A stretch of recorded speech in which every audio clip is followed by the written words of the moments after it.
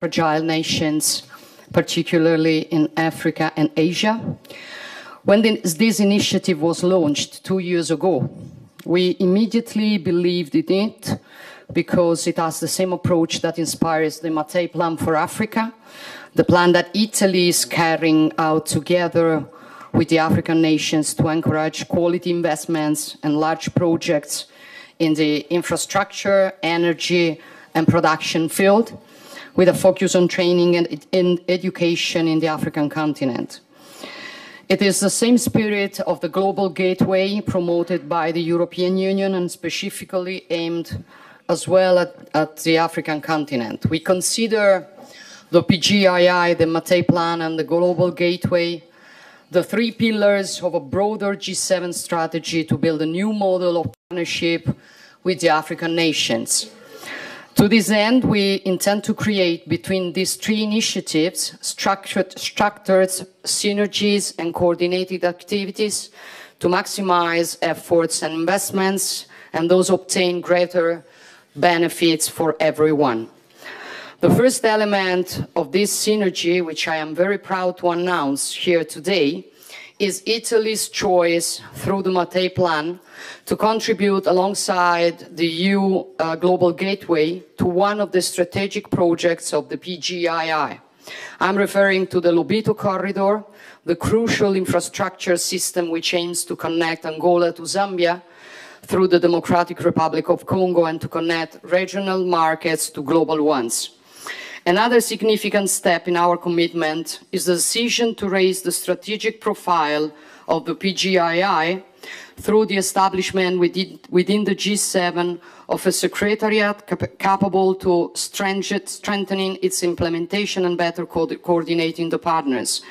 This is essential as collaboration and coordination are critical elements for the success of the interventions we are carrying out together with the African nations. I think of the excellent synergy that Italy has established with the United States in Kenya, one of the nations where two pilot projects in the renewable energy sector of the Mattei Plan, one for the development of biofuels, the other for the production of geothermal energy, are taking shape. To accelerate the implementation of all these initiatives, it is crucial to pool and combine financial resources. We have worked extensively in recent months in this direction, and I am particularly proud to announce the establishment, together with the African Development Bank, of innovative financial instruments which are open to the contribution of those interested in developing co-investment strategies. And I would like in this context to acknowledge the United Arab Emirates for having made an initial contribution to our multi-donor fund, a fund that we hope will also grow together with you in the coming months.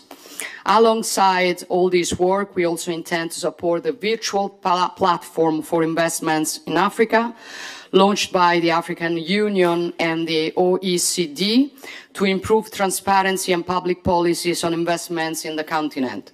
This is an instrument that aims to enhance the great potential of African nations which are strengthening their ties through a free trade area on a continental scale.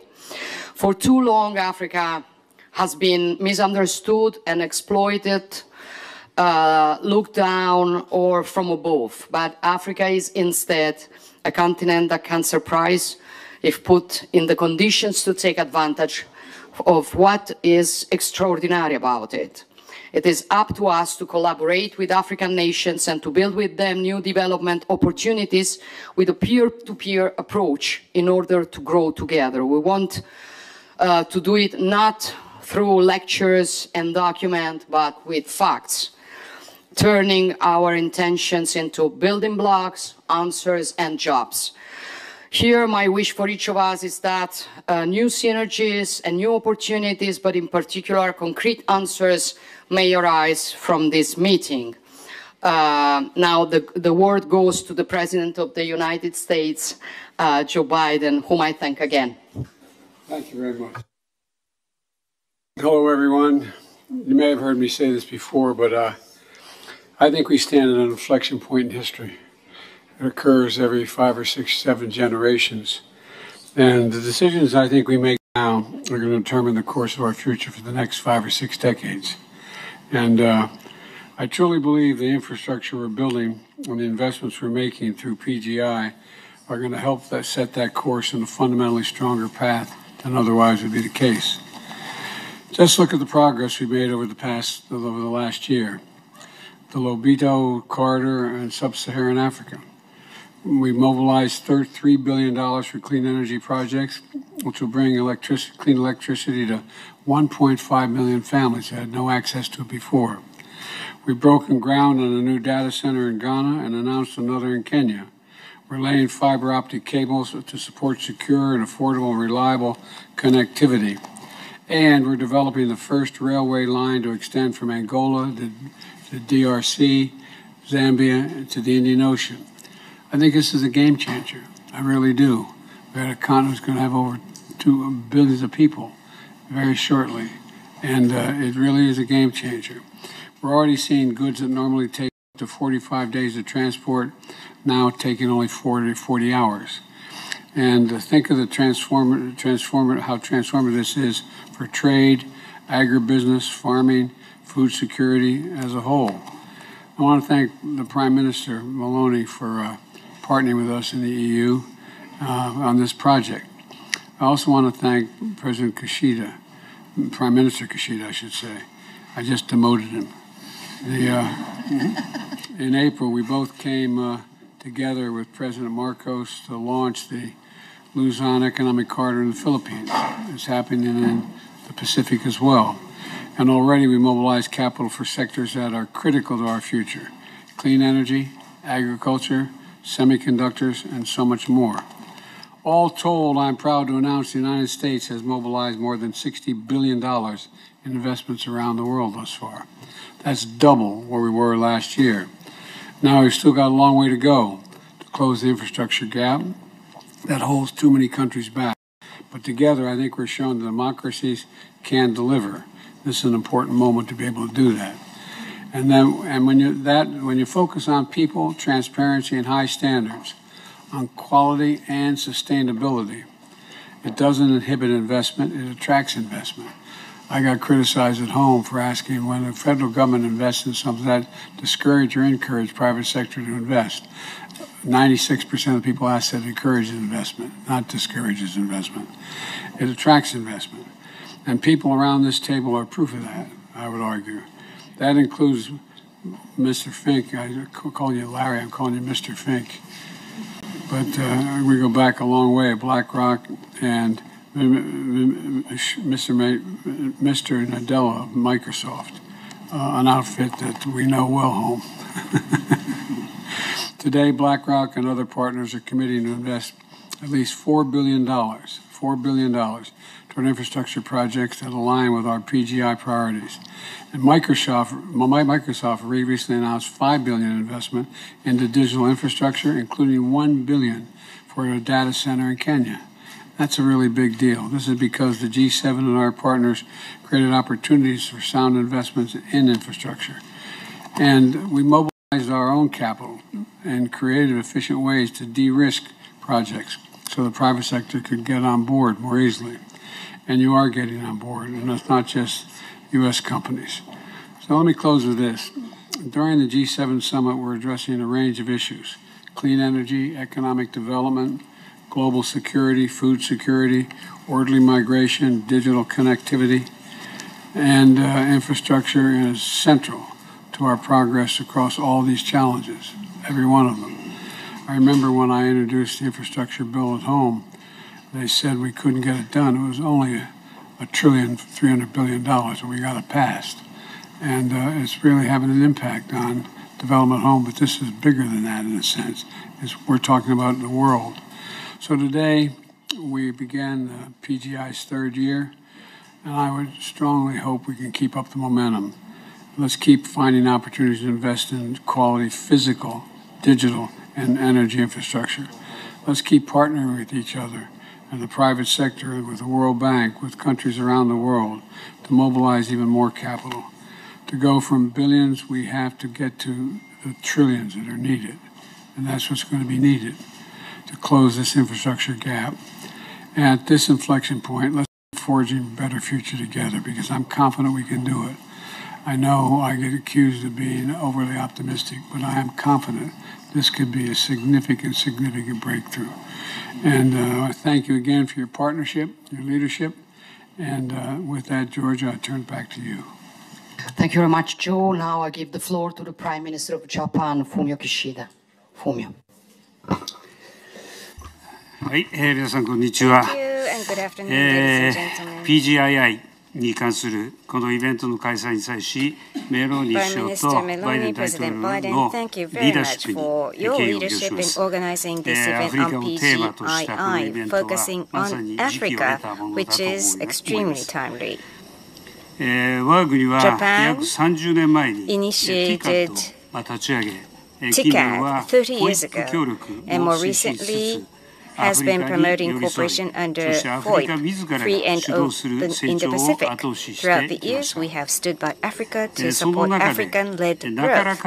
In such process, we have put efforts into wider regional development, including the Nakala Corridor, along with the Lobito Corridor, which is advancing under the PGII. The project shall enhance east-west connectivity of southern Africa, improve the investment climate, and become a catalyst to drive new growth. And as President Biden referred to previously, in April of this year, Japan, together with the United States, announced the development of the Luzon Economic Corridor in the Philippines under PGII. So PGII is expanding its coverage beyond Africa to Asia. As we have stated, we will make investments around the world, including in Africa, by mobilizing no less than $65 billion of infrastructure-assisted and private capital over 5 years. In summer of next year, we are inviting leaders of African nations to TICAD 9, which will be hosted in Japan. The deliverables of the G7 and PGII will feed into TICAD as we continue to strongly push forward growth in Africa, leveraging quality infrastructure. Thank you very much, Fumio. We now have some intervention from top representatives of leading Italian and American companies. The private sector plays a leading role in the PGII, and so I'm happy to have you here. I give the floor immediately to the CEO of INI, Claudio Descalzi, reminding everyone that we are very late. Thank you, Claudio. And normally I'm very long, so for that reason I say that. So let me sincerely thank the Italian Prime Minister and the US President for this opportunity to speak about the effort to foster African socio-economic growth through the lens of the Mattei Plan and in connection with the PGII. The recent European energy crisis has renewed the interest around Africa, but Western companies have already been present in this continent for a long time. Energy has almost always been the reason, with hundreds of billions invested, without being able to generate an organic and structured development of the continent. This situation requires a paradigm shift with respect to what has been done in the past. Before investing and looking for commodities for our energy security, we must adopt a political vision capable of closing the gap, enabling Africa to become a partner playing an equal footing. It will not be an easy task. After more than a century of ineffective presence, we must regain credibility, not imposing our culture and investing only for our energy security, but expressing real interest for local needs and, above all, taking risks with and for them. For example, talking about sharing risks, more than 80% of the gas that Eni has produced in Africa in the last decade has been destined to the African nations to improve energy access. Instead of exporting it in a more secure and profitable way.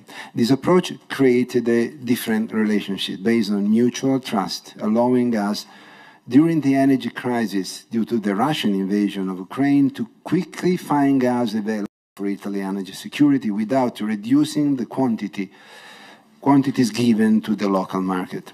Another example is our agri-feedstock initiative, which was referred to by Italian Prime Minister and planned to be scaled up by the Mattei Plan. In several African nations, we produce vegetable oil for our biorefineries to decarbonize transport sector, generating jobs for 1 million farmers by 2030, and developing a long-lasting agriculture sector. In the last 10 years, Eni has invested nearly €500 million in 13 African countries in economic diversification, agriculture, education, healthcare, water access, sanitation, and clean cooking. The effort of the private companies alone, without a convergent and structural political will, is unlikely to bring sustainable results. The Mattei Plan calls for a shared action among Africa, G7 members, and other involved stakeholders in the context of the PGII. This means working together with the same purpose and for the long term. This will change the situation for Africa and also for the entire world. I really think that Africa's future will determine our own future. Thank you. Thank you very much, Claudio. Now I would give the floor to the CEO of Enel, Flavio Cattaneo. Please. Thank you. Good evening to everybody. It's an honor to be here with you today. Let me introduce the Enel Group in a very nutshell in order to respect the 3 minutes speaking time. Enel is the world's largest private operator in renewable energy and the distribution sector with an international footprint. Indeed, we are present in 28 countries and 5 continents. This year, we have reached 82% of our production emission-free. This is important because it is a signal towards our way is directed. Enel is also part of the steering committee of Mattei Plan, the Italian government initiative focused on Africa, with synergies with the Partnership for Global Infrastructures and Investment, and with the EU Global Gateway, where Enel actively participates. In Morocco, South Africa, and Zambia, we have already invested about 2.5 billion in the renewable sector. We have also a pipeline of projects at different stages in other countries, such as Kenya, and we are looking for other sustainable opportunities through governmental missions. For us, Africa represents an opportunity. I want to explain better. It is an opportunity because Africa has a higher potential for renewable generation compared to Europe, given its abundance of renewable sources. Furthermore, the development of technology can help to increase the productivity of plants and consequently to reduce the price of power. This could open up for Africa the opportunity to export clean energy to Europe through a submarine cable between Tunisia and Italy, helping Africa to reduce its dependency for other countries. And at the same time, Europe could benefit from a decrease in energy prices and a diversification in suppliers. And Mattei Plan is exactly going in this direction. Of course, to transform the potential into a concrete opportunity, the right condition must be put in place. We also believe that Africa could be an attractive labor pool. But nowadays, we are facing some issues related to the lack of local specialized labor. For this reason, we have created in Morocco a Pan-Africa Center for Renewable Energy Training, and through the Rest for Africa Foundation, of which Enel is the main funding member, we support training programs and initiatives. We are also working on innovative projects such as a pilot one for the production of green hydrogen in Tunisia in partnership with Eni. I'd like to conclude saying that the presence of Enel and other big companies able to give their contribution to Africa, also creating local specialized expertise, will help to create true partnership with African nations. Thank you. Thank you very much, Flavio. Now I want to welcome and give the floor to the CEO of Microsoft, Nardella, please.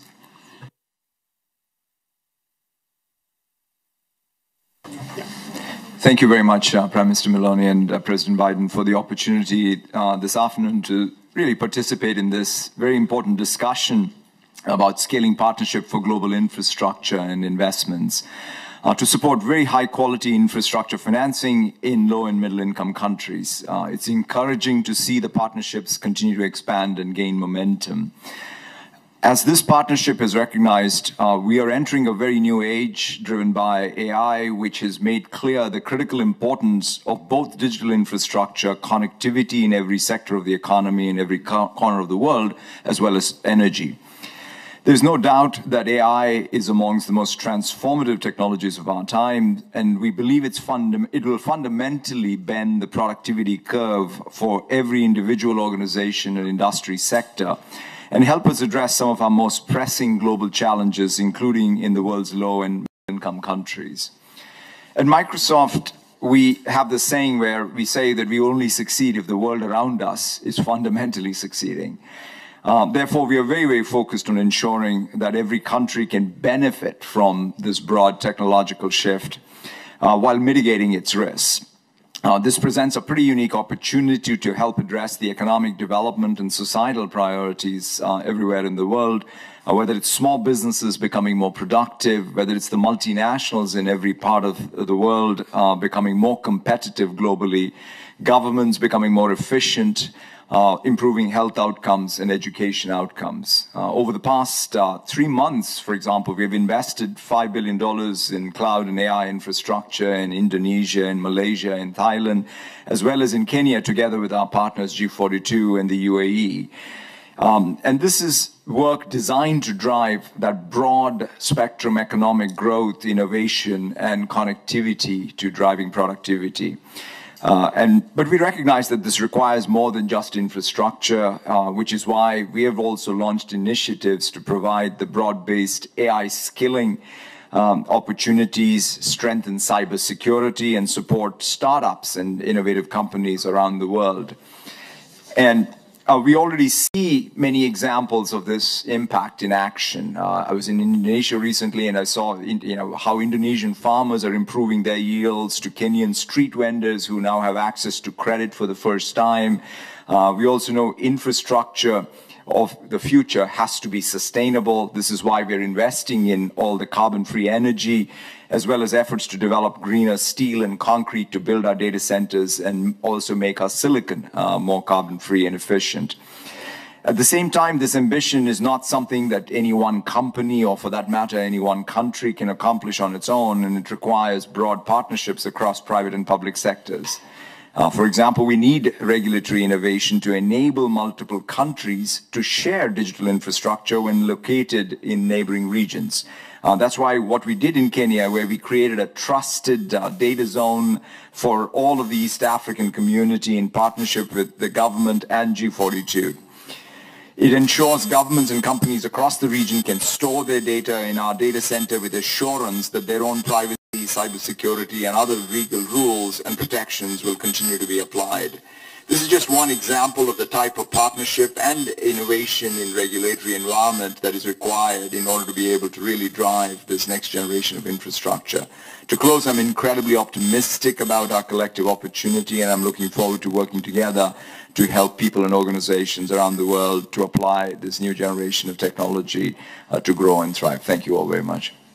Thank you very much. Now I will give the floor to the CEO of BlackRock, Finn.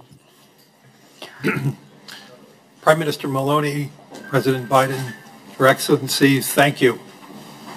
I'm honored to participate here today about a conversation on the partnership on global infrastructure.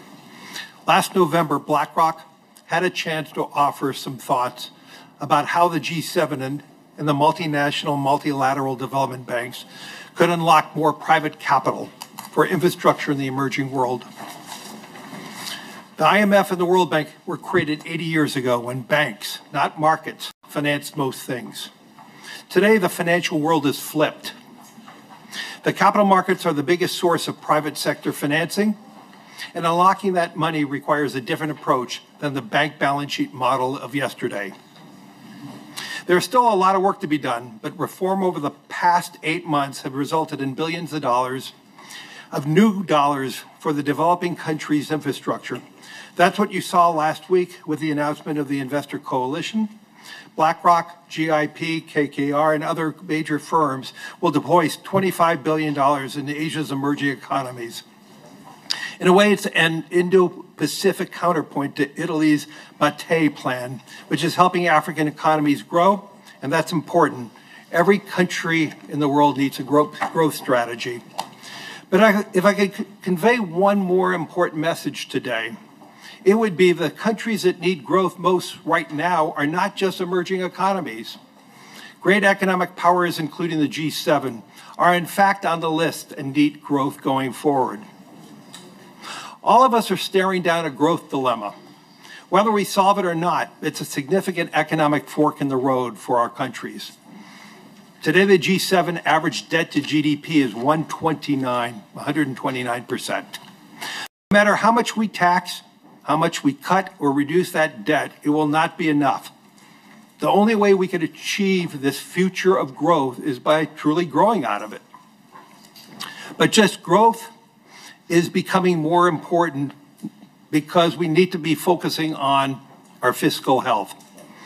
It is also becoming much more difficult to achieve. Within 25 years, most of the G7 countries will be on demographic downslope. Working age population will decline. The ceiling on growth will get lower and lower. This is why building new infrastructure is critical, especially through public-private partnerships. Infrastructure investments is a counterforce to the high-debt, low-growth economies. It does the opposite. It catalyzes growth without necessarily adding to public debt. This is true for every kind of infrastructure, from airports to data centers, and importantly, in the future, AI. With AI, the infrastructure is actually a double catalyst. The electricity demand from data centers is causing the U.S. energy sector to grow after 15 years of stagnation. AI also will make people more efficient, meaning our smaller future workforce can still become more productive than the larger current workforce. Building this infrastructure for growth will require something from us. It will require pragmatism. We'll need pragmatism in financing. Some of the new data centers require 1 gigawatt of power. At BlackRock, we estimate the infrastructure alone, this is before chips, could be as much as $10 to $12 billion per project. Between now and 2040, the world will need to spend $75 trillion repairing old and building new infrastructure. Asking taxpayers to shoulder the $75 trillion of new debt is not something countries can fiscally or fairly do for our future. Instead, there is a huge, vast pool of private capital. We need pragmatism in policy, specifically permitting, especially at the G7 level. When President Biden signed the Inflation Reduction Act 2 years ago, the law's clean energy infrastructure was projected to reduce 710 million metric tons of carbon emissions by 2030. But if permitting delays continue, the new production may only be under 500. And this is a lesson for all of us. We need to be focusing on the pragmatism of permitting to move forward. And we need pragmatism for energy. Much of the new infrastructure being built is for renewables. BlackRock recently invested in Africa's largest wind farm near Lake Turkana in Kenya. It is now supplying about 12% of Kenya's electricity. But without advances in storage, wind, and solar, we are not going to be able to provide constant, reliable flow of electricity. The world can't function without that. So with data centers at the bedrock of a digital economy, And I've seen more than half of the electricity may have to come from dispatchable sources like nuclear, natural gas, or hydro. Otherwise, data centers will not be complete with just wind and solar. The world has many challenges, but my gosh, I am more optimistic than ever we're going to be able to achieve them. We have to talk about them, and we have to be pragmatic. And I'm here to just talk about that logic. We need to be growing by building infrastructure. We can build infrastructure by unlocking private investments. We can unlock private investments by being pragmatic about permitting and energy policies. And I can promise you, we will be your partner. So thank you. Thank you much. Now I'm just saying we need you. We need you. Now I'll give the floor to the CEO of Cassa Depositi e Prestiti, Dario Scannapiego. Dario. Many thanks, Prime Minister. It's really an honor to be here and represent Cassa Depositi e Prestiti. Africa's population, the youngest globally, is projected to grow by 70% and reach 2.5 billion by 2050. At present, local job creation cannot keep pace with the rising workforce, while security and climate challenges are contributing to ever-increasing displacement both within and outside the continent. Still, Africa remains a continent of unexploited potential growth and opportunities. In this context, promoting long-term partnerships that are based on equal footing and are fully committed to local needs represents to us the only way to support African countries. And this was exactly the spirit of Enrico Mattei, the founder of ENI, who inspired the new Mattei Plan for Africa by the Italian government. Now, the investment needed to tackle climate and social challenges in Africa require a systemic approach through a combination of three elements. First, public resources to provide risk mitigation and technical support, which are crucial elements to prepare bankable projects. Then financial contribution and on-the-ground knowledge by multilateral and bilateral development finance institutions to create an enabling environment for investment and really a greater and deeper involvement of the private sector.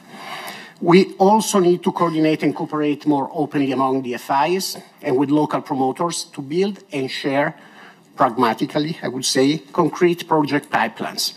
And it is also key to support the development of sound local financial systems.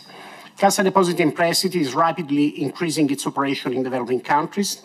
We have been doing so thanks to our considerable firepower and a diversified toolbox. We have around 10 billion euro of public resources that we manage in this area, including one of the biggest European instruments for climate finance, which is the 4.4 billion Italian Climate Fund.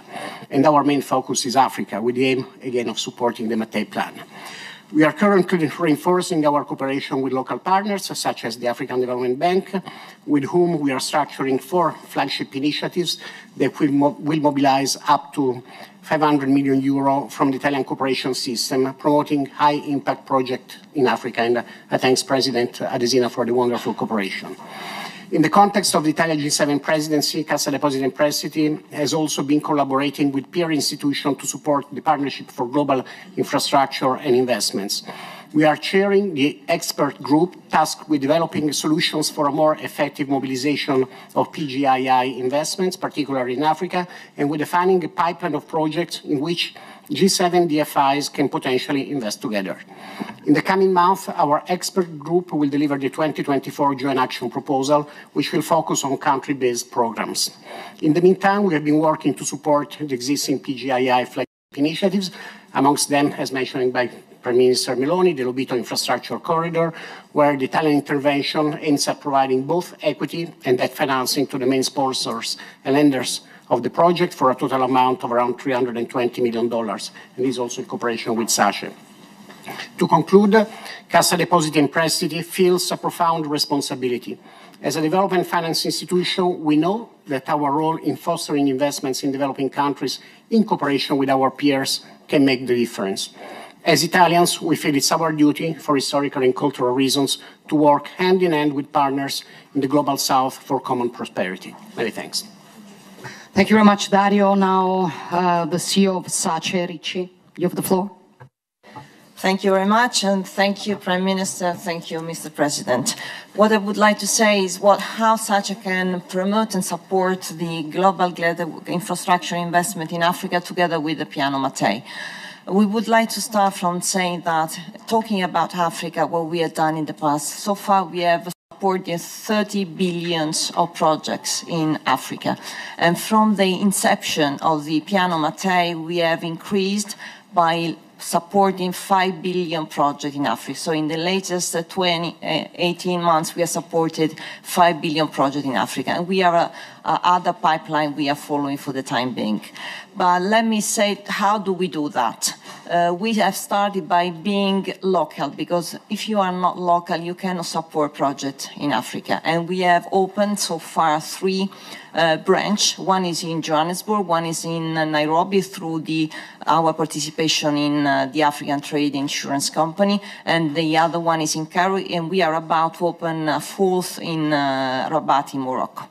And we are working together with all the institutions, with Cassa Depositi e Prestiti, all the other financial institutions to support other projects. For the time being, we are working on the Lobito projects, Darius Canapielco has said, and on other transactions whereby we are trying on one side to put in contact Italian companies with local companies, because for us it's very important that there is a development just in case there is a development of the local society. Finally, I wish to say that based also on our experience in terms of supporting infrastructure projects, that's to mention some of the projects we have so far supported. We have supported, for example, hospitals, we have supported smart cities, we have supported hydro projects. We wish to say that we want to give and to support and use our capabilities to foster more the development of Africa. Thank you. Thank you very much. I would like now to give the floor to the President of the European Commission, Ursula von der Leyen. Ursula, the floor is yours. Thank you very much, dear Georgia, Prime Minister Meloni and President Biden. So I recall very well that it has been 2 years since we started this initiative, and it was in the wake of the pandemic. It was at a time where we had the energy crisis because of the war of aggression of Russia in Ukraine, and we had a food crisis. And this was the time where we joined forces and said we need a major investment program for infrastructure abroad. PGII was born. The European Union is contributing 300 billion through Global Gateway, and it's fantastic that we have the Mattei plan now also joining.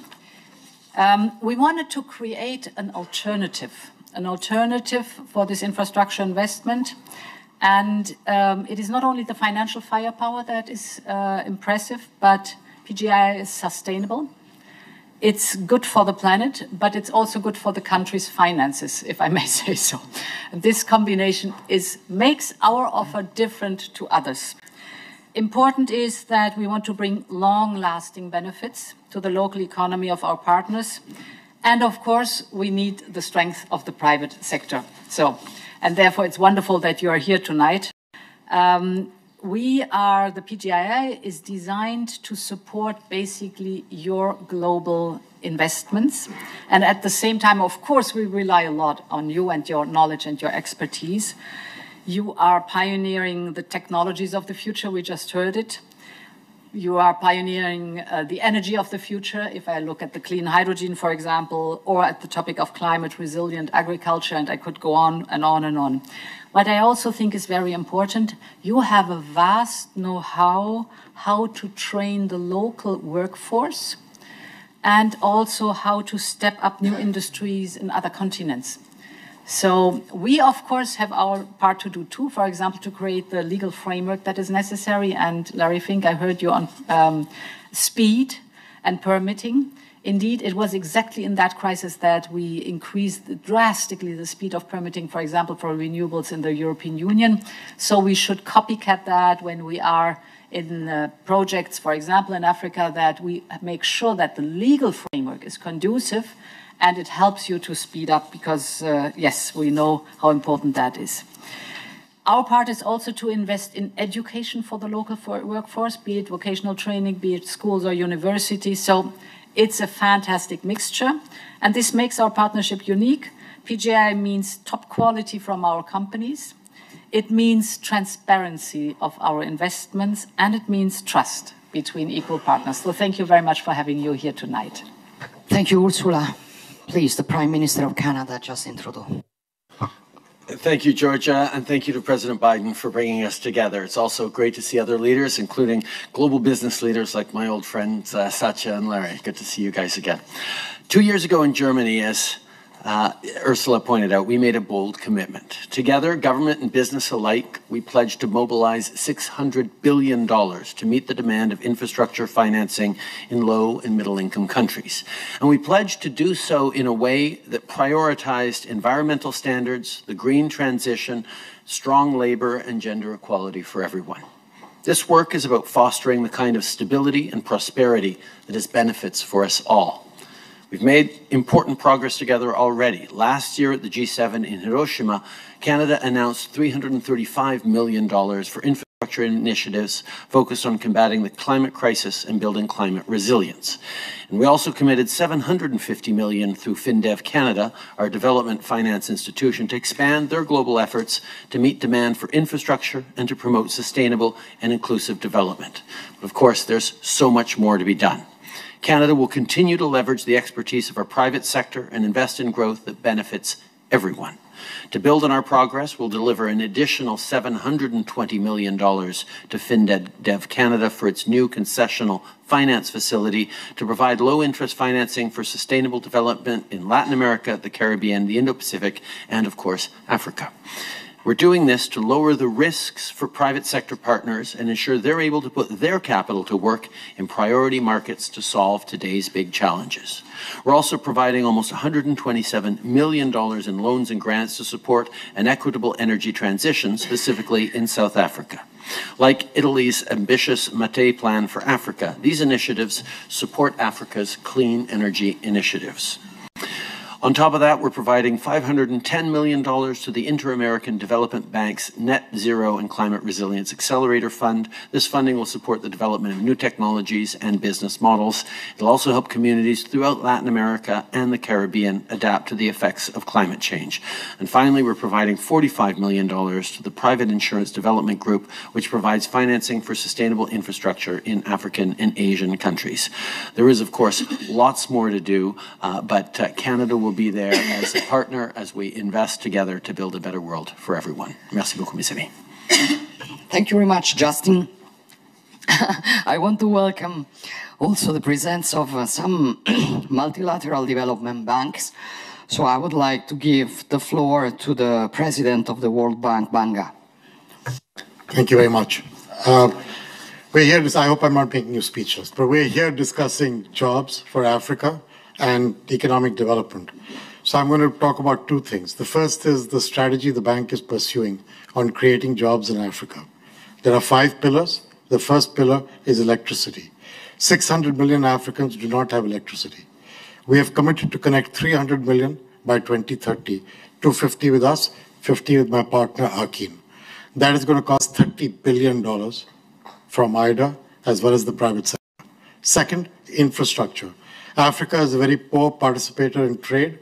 The principal reason is it's impossible to move things around, and their value-added infrastructure is very poor.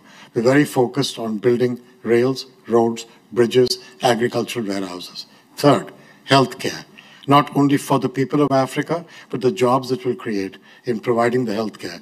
We're going to connect 1.5 billion people around the world, of which about 700 million will be in Africa, to primary healthcare with Japan's help by 2030. Fourth, agribusiness. Africa can produce food for the world. Africa has water, but Africa has no irrigation. 6% of Africa is irrigated, 37% of Asia is irrigated. Africa has much less fertilizer use, 1/3 the output per acre than other areas. We can change that. It's possible to do so with focus. And finally, tourism. Those 5 areas are all focused on jobs. 450 million Africans will come eligible for jobs by 2030.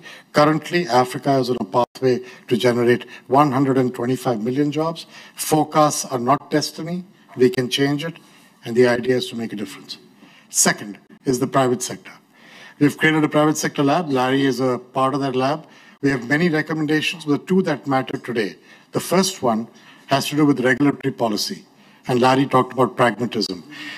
In the case of electricity in Africa, the first thing we're doing is 10 countries. We're making a list of which regulatory policy needs to change to enable the private sector to feel confident that their money is best invested in that country as compared to another one. That work is beginning. Second is the issue of guarantees. The private sector wanted de-risking. We have launched a guarantee platform on the 1st of July. It will treble the volume of guarantees that the World Bank offers. That's the two tangible things we're on. So 300 billion people connected to electricity between us, 30 billion of investment there, private sector enablement. Those are the two big tasks we're into. That's why I'm happy to be here. I think PGII, I think the Gateway, I think the Mateo Plan, and I think RISE, which didn't get mentioned, but RISE is critical to change the use of minerals out of Africa, not as a mineral to be exported, but as value-added manufacturing on the ground in Africa. Again, something we're exporting. So thank you for the opportunity. I'm glad to have a chance to do this job. I told you earlier, I wake up every morning. It's a privilege to be a part of this. Thank you. Thank you very much, President Banga. Now the President of the African Development Bank, Adesina, you have the floor. Thank you very much, Prime Minister Meloni, President Biden, my dear brother and friend, Prime Minister Trudeau, Prime Minister Kishida, Your Excellencies.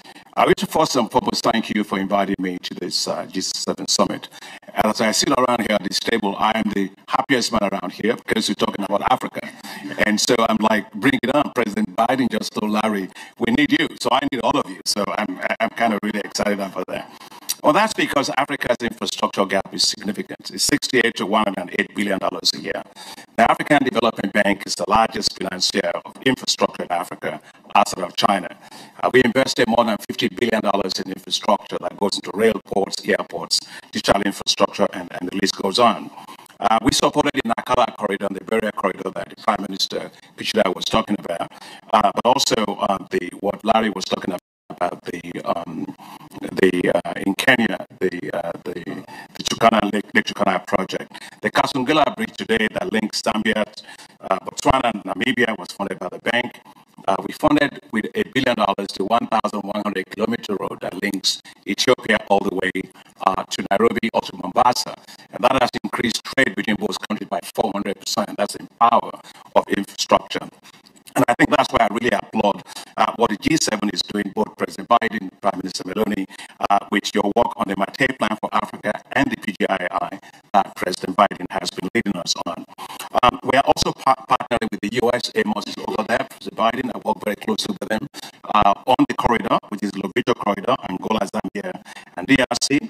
We're going to put in $500 million on the Zambia part to make that corridor work. We are also financing that corridor, which is Tanzania, DRC, to Burundi, which is $3.2 billion for rail corridor that we are supporting, and we have several other things. But I think the issue is how do we get bankable projects? There's a lack of enough bankable projects. It's an infrastructure project preparation facility, which is called NEPAD, Project Infrastructure Preparation Facility. It's $126 million, but guess what? We use it to mobilize more than $26 billion downstream of investments. So you're talking of a ratio of 1 to 200. So that kind of facility is very much needed. I also want to thank the G7 for your support for the Alliance for Green Infrastructure in Africa. Thank you, Prime Minister Meloni. Thank you for putting that at the top of the agenda in the ministerial and the Central Bank's meeting. But also thank all of the G7 for your contribution of $150 million towards that, because AGIA will help us on net zero transition. And I want to particularly also thank my brother Dario Pierco of CDP for your great work and support for us on AGIA. Let me also say that risk, I think Larry was very right, and so is also Ajay. Risk is very important. So we deploy a whole series of instruments. partial risk guarantees, partial credit guarantees. And so we, just like Ajay was saying, we put all that together to form an Africa guarantee platform that will deal with project risk, market risk, financial risk, and also political risk, which is very important, so we can actually de-risk infrastructure. I also want to just close by saying that we have something called the Africa Investment Forum. It's a platform we put together 5 years ago. When people talk about Africa, they say, well, there are no bankable projects, nobody's going to finance it. It's not correct. You know, we put it together, and in 5 years, we've been able to mobilize more than $180 billion of investment interest to Africa in various parts of infrastructure. So we do know that Africa is not as risky as people say. In fact, Moody's Analytics did a 14-year accumulated study, and they found that in terms of default rate on infrastructure, Africa has the lowest 1.9%. You know, compared to the rest of the world. So it's not as risky as that. So being around this table, I like anything Baobab. I'm very happy to be surrounded by a lot of leaders and also a lot of people who want to put money into Africa. I am the happiest person here today, and thank you for making my day a great day. Thank you very much. Thank you very much, President Adesina. And now the Chancellor Scholz came just in time, so the floor is yours. This is how our industry works. Thank you for convening us on the G7 Partnership for Global Infrastructure and Investment. And let me congratulate Georgia on the Mattei Plan, which is a very promising initiative and will no doubt generate positive outcomes. When we launched PGII at the Elmo G7 Summit 2 years ago, we pledged to make our partners from the Global South a better offer on their infrastructure needs, and to within 5 years mobilize $600 billion in public and private investment to this end. We have to deliver. I think this is the promise, and we will stick to that. Let me highlight 3 points. Firstly, I very much welcome that as G7 we are stepping up our coordination to deliver on our common goal of fostering high-quality global infrastructure. This is an important step and a sign of our collective determination. And secondly, Germany is delivering on the economic corridors we have announced last year. Concretely, together with the German private sector, we are investing more than €1 billion along the Lobito corridor. This corridor will better link Central Africa to G7 markets and boost the cooperation between the G7 and the African continent. And thirdly, my key takeaway from the G20 Compact with Africa conference in Berlin last year is that African leaders are calling for a closer energy cooperation. Germany stands ready as a partner. This is why I'm particularly happy to announce that Germany is joining forces with Namibia in the field of renewable energy and green hydrogen. Germany supports the production of green hydrogen in Namibia at large scale by using foreign trade promotion instruments. This way, we are aiming to support the mobilization of a multi-billion euro private investment project. Together with the German private sector and our Namibian partners, we are setting up the biggest hydrogen projects in sub-Saharan Africa. In addition, Germany will support the development of a green hydrogen and renewable energy industry in Namibia with at least €100 million of direct public support. In Elmore, we made a strong pledge on global infrastructure. Today, I can declare that we are delivering. Thank you. Thank you very much, Olaf, and thank you all for this very important moment that we had in the Italian Leaders Summit of the presidency of the G7. I think it was very precious to have you all here for what came out in this important moment were basically 2 things. The first one is that all of us, we understand that Africa is not looking for charity. They ask for the possibility to compete on an equal footing. And you cannot do that if you don't have infrastructures. So we understand it, and we know it is the priority we have to work on. The second thing we understand is that the governments cannot do it alone. The private sector cannot do it alone. The multilateral development banks cannot do it alone, but we can do it all together. So it's very important that we show with this event that we want to transform our commitments in building blocks. So we want to be concrete. Thank you very much for this meeting, and thank you very much for the work we will do together. And good evening.